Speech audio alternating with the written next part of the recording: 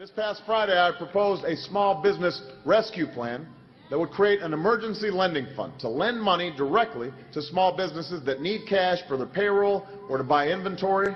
It's what we did after 9/11, and it allowed us to get low-cost loans out to tens of thousands of small businesses. And we also need to make it easier for private lenders to make small business loans by expanding the Small Business Administration's loan guarantee program. By temporarily eliminating fees for borrowers and lenders, we can unlock the credit that small firms need to pay their workers and keep their doors open.